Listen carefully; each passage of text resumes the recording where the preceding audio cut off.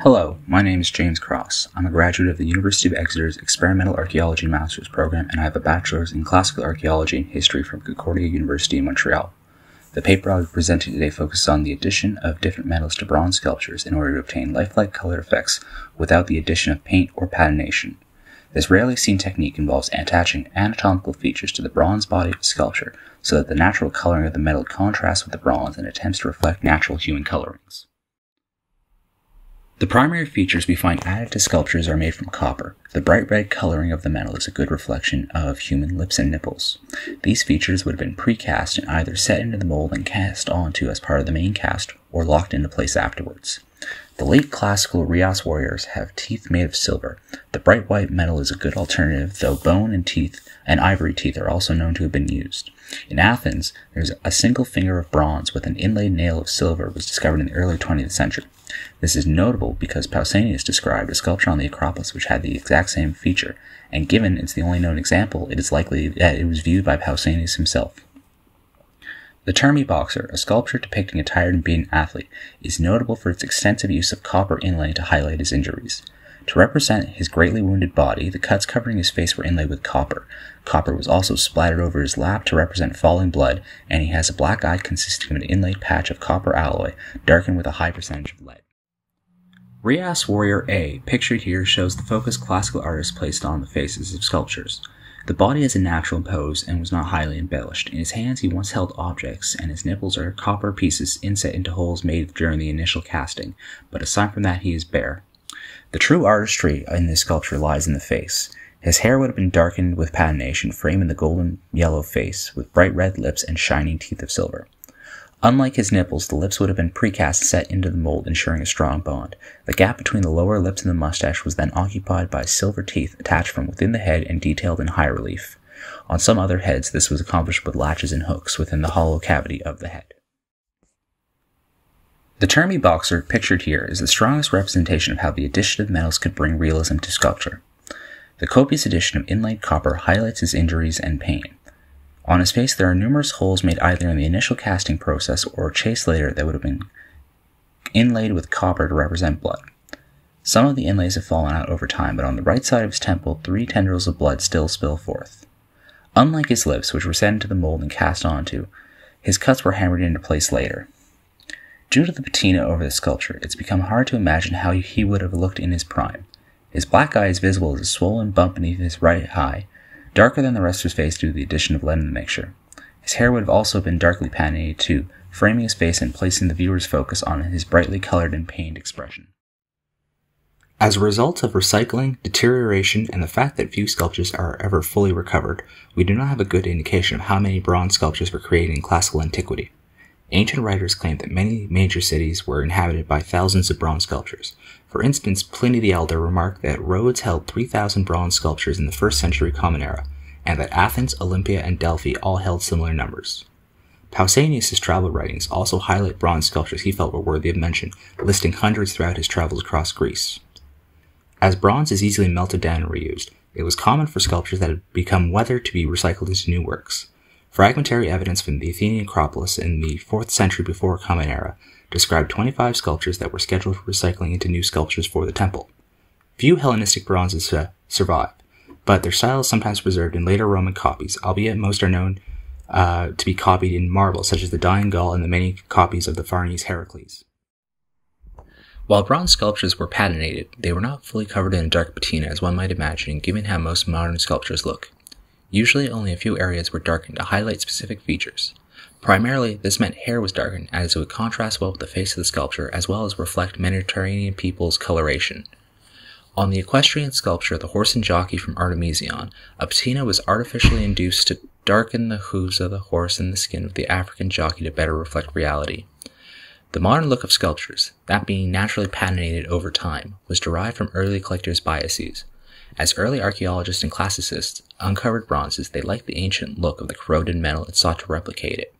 Some even went as far as to lacquer and varnish new finds to ensure a dark patina. On the other hand, Romans and Greeks would have regularly polished their sculptures with oil to ensure they stayed clean and bright. Through careful maintenance, the bronze could be polished to an almost mirror finish, allowing the viewer to see themselves within the sculpture.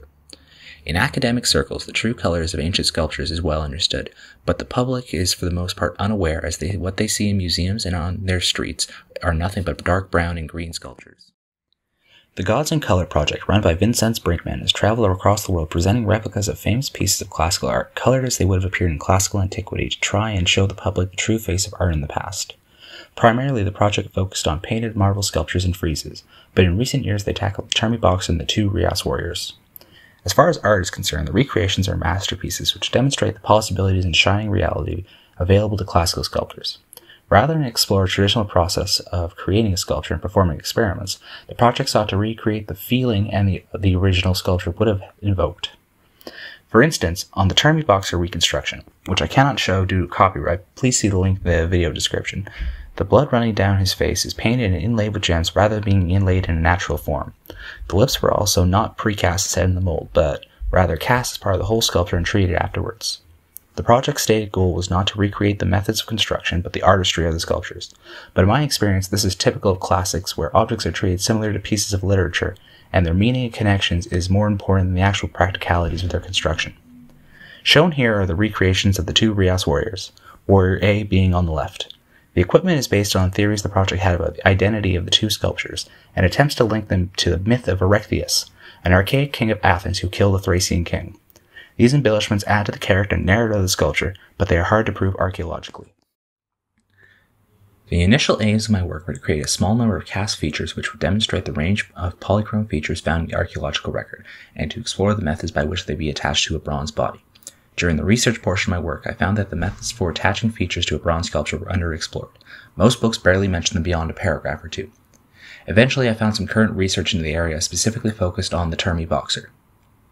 Mercuri et al. 2018 and Arazi et al. 2019 identified through infrared thermography how added features on sculptures like the Terme Boxer were attached to the main body.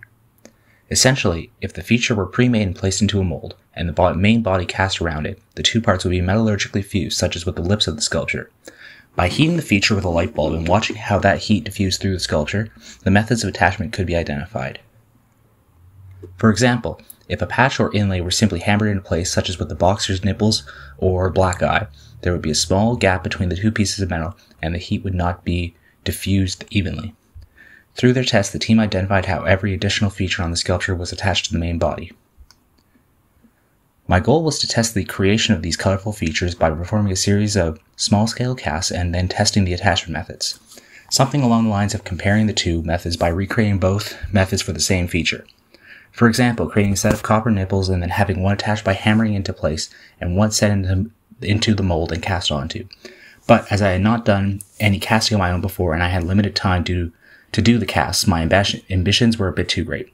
Instead, I ended up trying to cast a number of features, and the project became more about the issues I had with casting and the adaptations I made between the casts.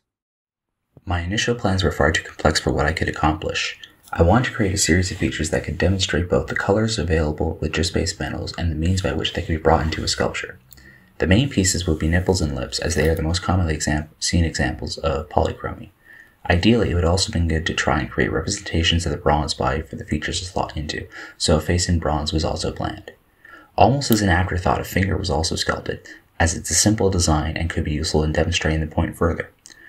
Over the series of 8 casts, it became clear that there were issues in my approach that needed to be dealt with if I was going to have any success, and solving them became the main goal overall. In preparation for the castings, I first collected copper and tin along with the materials for sculpting and molding.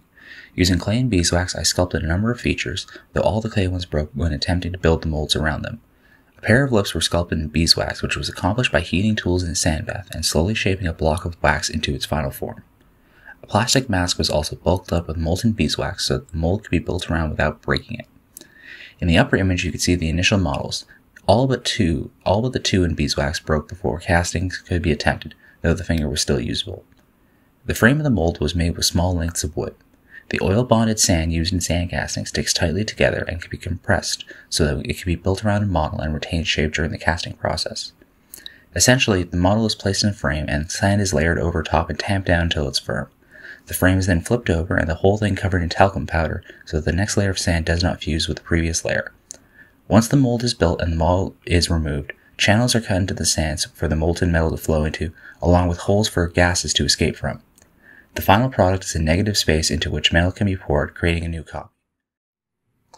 The main issues with the casting sessions, aside from a lack of experience, stemmed from the tilt furnace. The machine only had an on and off function and rose to about 1400 degrees Celsius, so to measure the internal temperature, an infrared thermometer was needed at regular intervals. As the whole very large crucible tilts on a lever rather than being able to manually lift down and poured, it presented a number of issues. When tilted, the spout was very high up, so the mold had to be placed on a series of wooden planks so that the metal would be less exposed to the air, and it took a number of tries to get the right height. In the first cast, the mold was too high, and the spout of the crucible hit the ceramic funnel and ruined the pour, while if the mold was too low, metal would cool on the spout and obstruct the rest of the material in the crucible as it poured out. As the crucible is heavy and you have to pour from the side, it's hard to judge how quickly the material was moving. During the cast of a pair of copper lips, molten copper began to jump out of the ceramic funnel, and it took a second to stop the material from pouring out. I believe the air vent was located too close to the spout, and the heated air escaping the mold pushed on the molten metal as it poured and caused the material to jump back out of the funnel. Constructing the mold took several tries to get right. If the funnel and channel were not placed close to the edge, the short spout of the crucible would not reach it, and if the channel and gas hole were not oriented well, the metal would not flow properly in the mold and would not travel fully through it. The first piece cast was a pair of copper lips. The rather large channel of vent worked well as the piece was fully formed, but the final appearance was mottled and the gap between the lips was covered. This is in part due to the nature of sand casting. It is hard to compact the sand in small areas, and when the model was removed, the gap was lost in the mold. Additionally, the copper does not flow as easily as bronze, and as it cooled in the sand, it became porous and took on a scarred look. After the issues with copper casting, I decided to skip trying to cast a nipple in copper and instead moved on to bronze. The first attempt at the face ended up in failure, as the amount of metal placed in the furnace was not enough, so the nose did not fill up. The second time around, the nose formed almost perfectly, only some light work with a rasp was needed to clean the nose, but the jaw did not form like with the previous cast. I believe this is due to the angle that the model of the face had to sit in the mold. The jaw was higher than other areas, and the metal flowed into the lower areas in the nose before it reached the jaw. Ironically, the finger turned out to be the best piece cast during the sessions, and it was almost done as an afterthought. On the last day, there was enough time to try one more cast, and I quickly built a new mold while the furnace heated up the last of my materials. The cast went smoothly, and when the finger was pulled from the mold, it had taken on a beautiful color and formed perfectly. The model of the finger was prepared with embellishments in mind. A gap was left below the middle joint, so that a band of copper could be wrapped around it, similar to the loops of copper found on the Terme Boxer's fingers that were a part of his boxing gloves. The fingernail bed was made with a depression so that tin could be poured into it, simulating the silver nail found on the Acropolis. The depression was drilled into after casting to give the tin more surface area to adhere to, and as tin has a very low melting point, a leftover lump from the casting sessions was melted on a hot plate and carefully poured into the depression.